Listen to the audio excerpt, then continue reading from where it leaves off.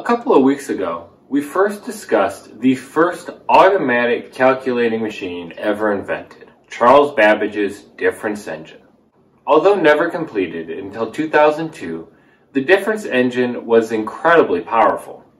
However, if we were to compare the difference engine with our modern technology, it would only be a simple calculator used to add, subtract, multiply, and divide numbers. Calculators today are bought and sold in dollar stores, and even those expensive ones with all the fancy features struggle to compare to our modern smartphones and laptops. Therefore, Charles Babbage had to conquer the next big thing, the world's first general-purpose computer.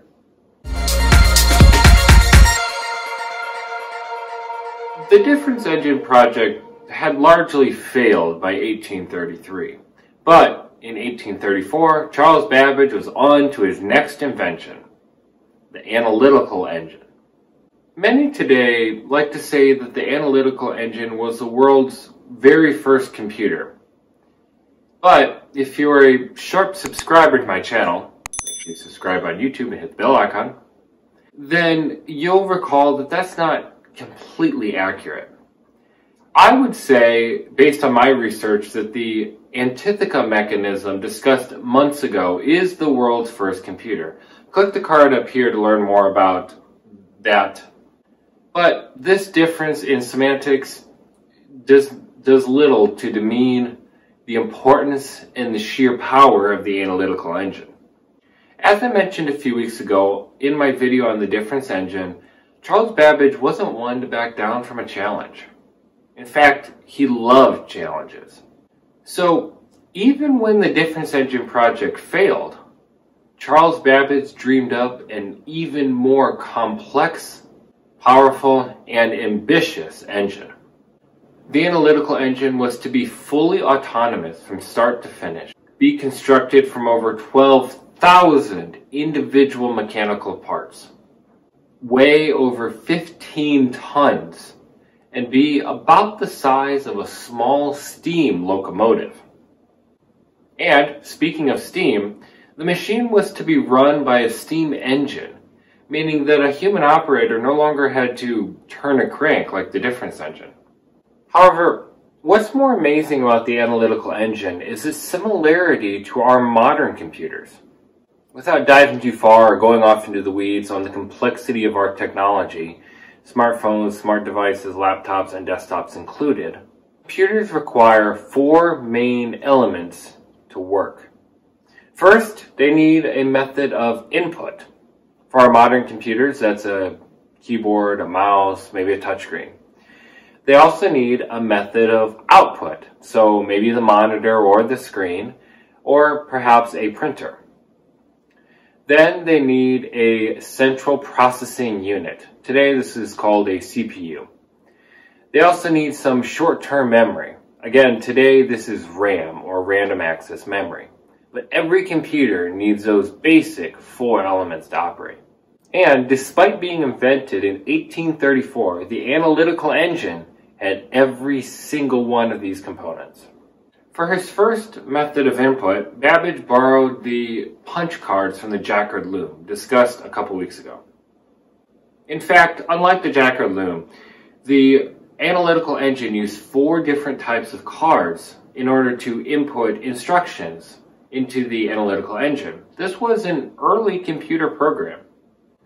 Number cards were used to enter the exact numbers that would be used in the calculation. Maybe 2 or 4 or 500, those numbers. Variable cards told the analytical engine where to put the numbers. They essentially made an address where the analytical engine knew to find the numbers. Operation cards told the analytical engine which operation to carry out: multiplication, division, addition, subtraction, etc. And finally, combinatorial cards told the analytical engine how to use the operation and variable cards. For example, when you wanted to add 2 plus 2, rather than continually feeding different number cards and different variable cards and different operation cards, it would simply tell the analytical engine to back up and repeat the last couple cards in order to repeat 2 plus 2. All four of these operations and cars that the analytical engine used are all operations in our modern computer.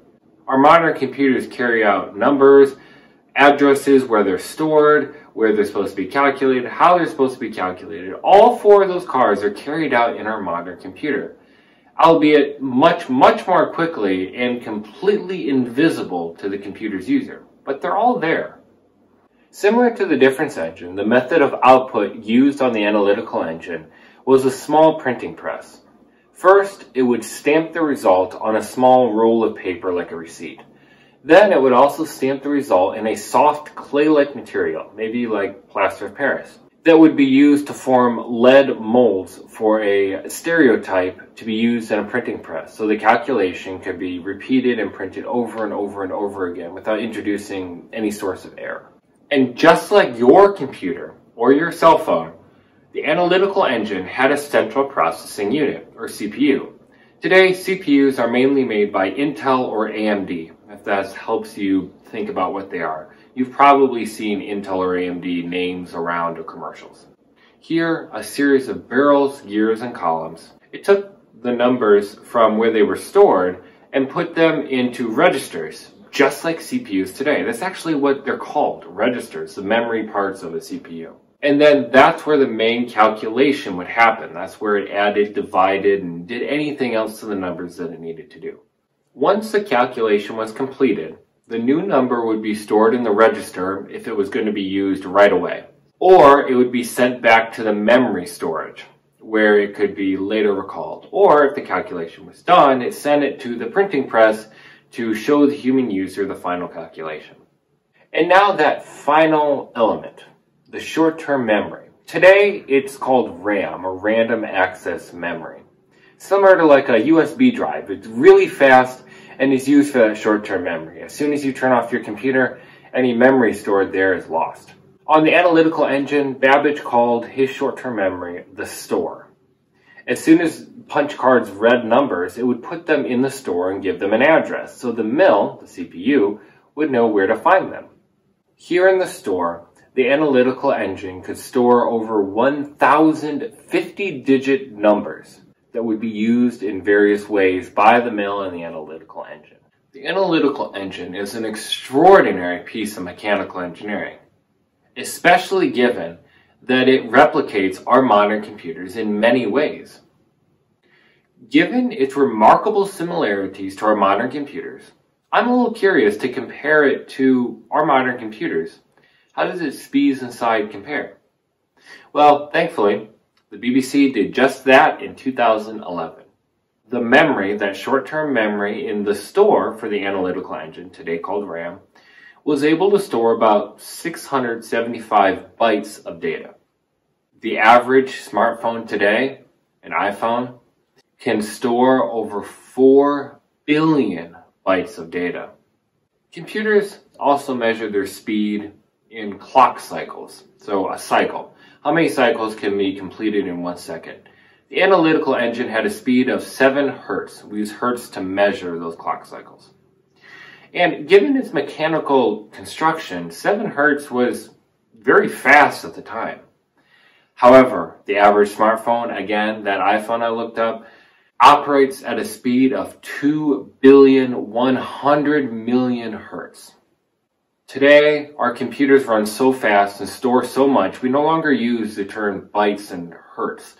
We actually use the term megahertz or gigahertz for the speeds of a computer, and gigabytes or terabytes for the size of a computer. Unfortunately, given the funds and the failure of the difference engine project, the British government wasn't thrilled to fund another of Babbage's crazy dreams. Therefore, the analytical engine was never actually constructed. Charles Babbage died in 1871, and his beloved analytical engine only existed in drawings and a few small demonstration models. However, like the difference engine, there were many researchers, scientists, and engineers across the world that wondered, would the device, would the analytical engine actually function if it were actually built? Well, In 2011, a team of researchers, along with the help of the Science Museum of London, decided to see if they could put the device to the test.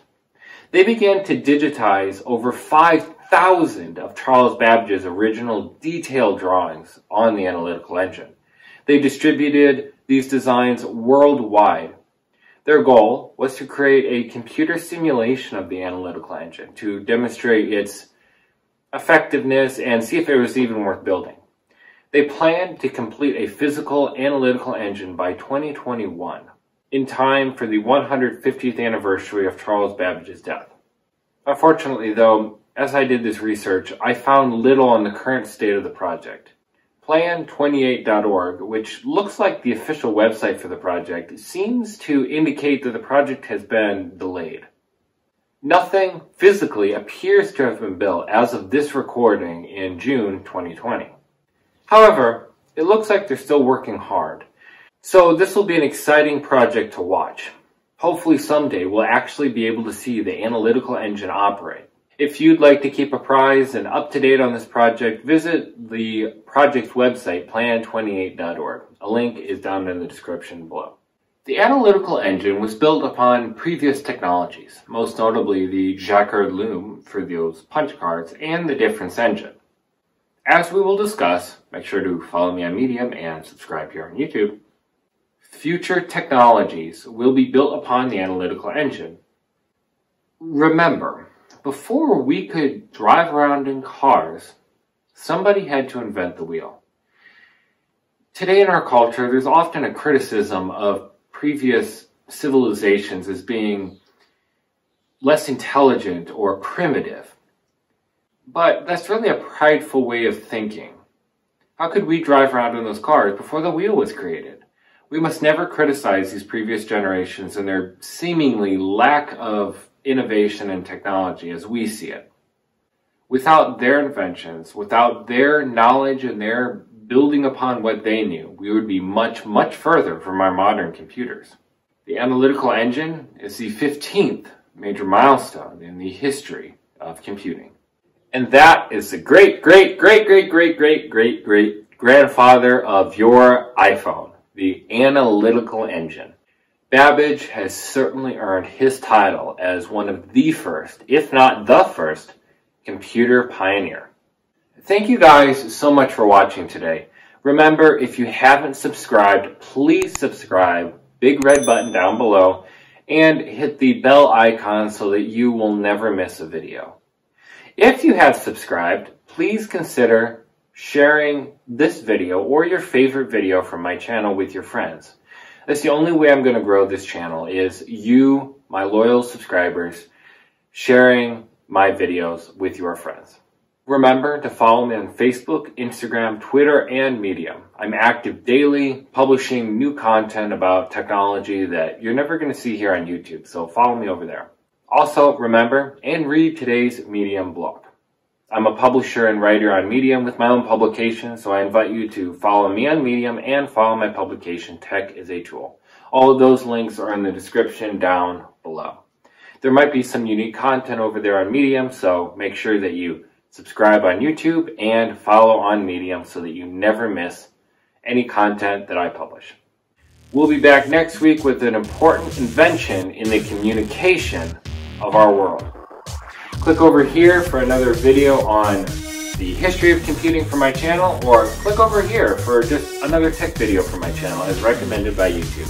See you guys next week. Bye!